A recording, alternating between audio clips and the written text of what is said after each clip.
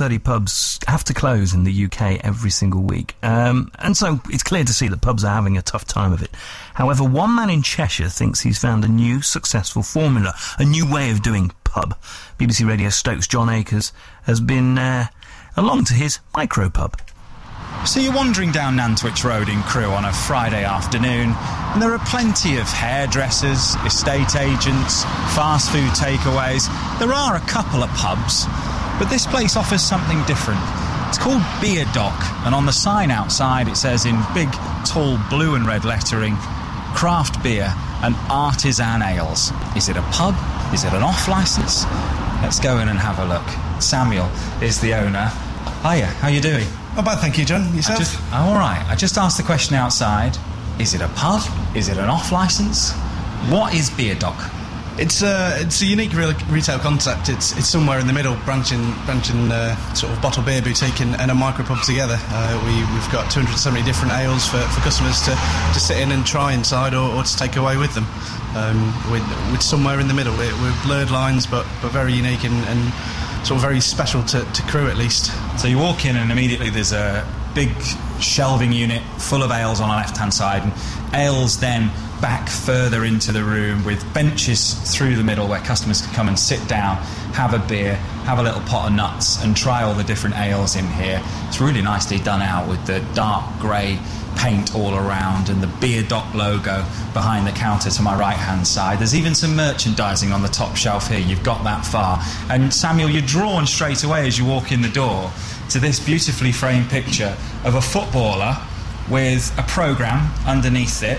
And this is your grandfather, and there's a story here, isn't there? Yeah, well, my grandfather, Dennis McGarrigle, used to play for Crewe Alex in goal in the early 60s. And obviously footballers weren't what footballers are today. And he was working part-time as an estate agent as well.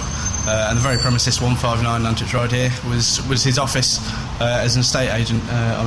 One of the set of shelves was his desk.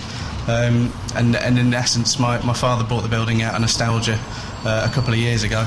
And we banged our heads together over Christmas and thought we might as well do something with it and something unique, and it's something that he really would have wanted to happen is something very different. So we've put Beer Dock together in the same premises, really. It's a nice bit of history there, isn't there? So what's your background? Where were you working before, and how much of a limb have you gone out on to make this work?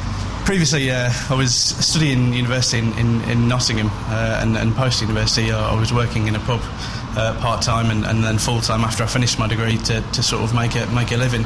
And it was there that I got massively into my real ales, and we had 13 hand pools and was a big beer enthusiast. And so we were watching sort of 40 barrels a week go, or 40 firkins, a week sort of go throughout the pub and realised the demand there was for quality real ale and for local beer and for things, a different sort of beer experience than your average beer, and things that were sort of handcrafted and made by people instead of mass machines and factories, really. And so that's where the inspiration came from. And you mentioned the local angle, and this first wall of beer, let's call it, when you walk in, is all drawn from fairly near Crewe, isn't it? Yeah, the majority of the stock is local and sort of sourced from within 30 miles. As you walk in straight away, you're hit with the Offbeat Brewery, which is down in Thomas Street in Crewe. Michelle brews some fantastic beer, and it's our best seller. You sort of get on further to Nantwich and Congleton and Macclesfield, Knutsford, and they're all, up to within halfway around the shop. You're within 30 miles to where everything is brewed. You hit Staffordshire as well with the likes of Titanic and Stone, so we've tried to keep a fairly local theme on it. Yeah, just walking past all the Titanic beers here, and there's Mobley fine ales as well, and Winkle beer here, Wentworth Gold, Top Totty, Slater's. 200 and how many beers? 60, is it? 260 was last night. However, we've had a delivery in this morning, so we're now 270. It's amazing. We're pushing for 400 by the end of August to offer the range to everyone, really. And we go around the world as well, don't we, as we walk around the table? Yeah, we sort of hit Wales and Scotland and Ireland, and then you come onto your imported gear, and it's Holland and France, Belgium. You've got your Trappist Belgians, your Germans, your Austrians, your Norwegians, your Americans, New Zealand, and then you come in a full loop really back to the locally produced, which is the cider from Rembury Cider Co, which is Rembury. I think we might have to do a taste test on one of the ales that maybe you recommend. So, should we go and do that now? Yeah, no worries. I knew it'd come to that. You can trust John Akers, can't you? Now, there's a man who knows his beer. Samuel in Crewe runs a micro pub. Then we'll hear what John has to say about some of his beer. BBC Radio Stoke, and we were hearing from John Akers. He's gone to see Samuel in Crewe, who came up with the idea 8 months ago of starting up a micro pub. Business is booming, it's doing well. And John Akers has been there, as you'd expect, predictable as anything. Mind you, I'd do the same. He's been testing some of the beers. OK, so let's go and have a sit down, Samuel. What have you got here? I've got the Out of Step IPA by Offbeat Brewery. It's our best-selling beer, so it's only right that we really crack it open and give it a try. All right, then. You do the honours. I like your bottle opener. Thank you. So this one's come straight out the fridge. They've got a fridge for people who want to try the beers in here. And I guess the idea is that when you walk into a place like this, and there are 270 beers, you don't necessarily know which one you're going to like and want to buy a case of, or 6 of, or 3 of. No, you're a little bit intimidated by the range if you sort of say that. You know your styles, you know what you like to drink. However, you might fancy something different. You might be buying for someone you don't know. So it's always nice to be able to sit down and actually try the beer rather than just take away a bottle that you can't see in and you don't know what colour or flavours it is.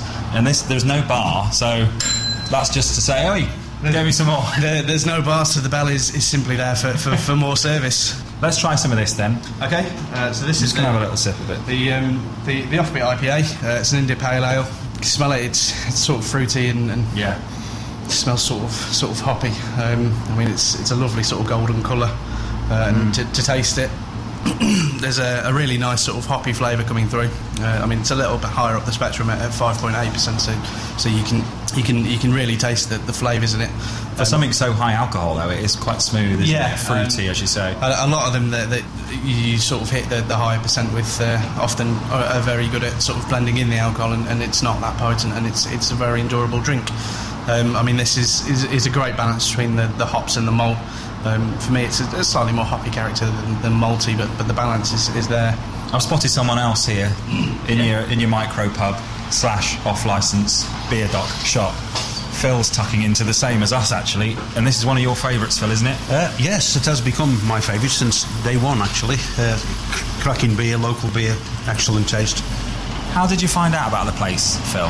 Basically, when he came out on Facebook, they were just sending the usual sort of Facebook messages out, and I came up to opening day and have a look round. And ever since, I've not stopped coming in. Is this your regular now? During the day, this time of day? We're about lunchtime now on a Friday. Yeah, we're about lunchtime. If I'm available, it tends to be on my route to and back home on foot, and fortunately or unfortunately, I've gone to the habit of just calling in for a swift one, as they say. Nice place to sit and have a drink? Absolutely. I'm not really a drinker. I don't drink at home at all, but I do like a chat and a pub environment, but this is in between and it's different. Nice environment. You can meet people I've never met before actually in here and made some quite good connections who just might call in and have a bit of a chat. So it's the social side of it's pretty good, really. And how many have you tried so far, Phil?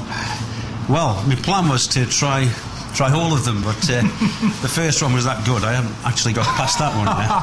But hopefully Sam will advise me, and I'm sure there'll be others to save in the future. Try and move you off that one. Thanks, Phil. How do you make this work, Samuel? Is it going to work as a business? How are you doing so far, 8 weeks in? We're doing fantastically. We're selling approximately sort of 600, 700, 800 bottles a week on average. And wow, that seems like a lot. It is a lot. Is that more than you expected? A lot more than we expected, but it's shown that there is a demand for it, and the people in Crewe really wanted something a bit different. We had two chaps that travelled from West Bromwich to come up and have a beer because they'd just seen us sort of on the internet and were fascinated by the idea. You've got branded T-shirts already, and I have to say the logo is very strong. Whoever designed that. Have you got plans, if this works, to take it elsewhere? Is that the dream? Well, my father in 1977 went to America and stayed with some family, and the name Beer Dock comes from that very story. He was with his uncle, and sort of around the evening time he said, "Do you want to go to the Beer Dock?" And that was his nickname for the off licence. So it's ingrained in my father's head pretty much all his life, and we named this shop. So we're hoping that we can ingrain it in other people's lives and really make ourselves part of every community and try and expand as much as possible and get several shops open. And as brilliant as it is just being in Crewe, there's beer drinkers everywhere all around the country that want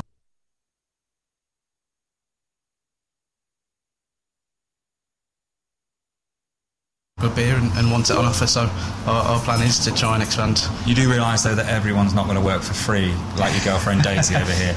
No, unfortunately not. However, with the circumstances, it was a necessary evil today. Well, good luck. Thank you very much, John. Cheers. We wish you all the best. Beer Dock on Nantwich Road in Crewe, a place to come and enjoy beer, and if you like it, take some away too. I'll drink to that.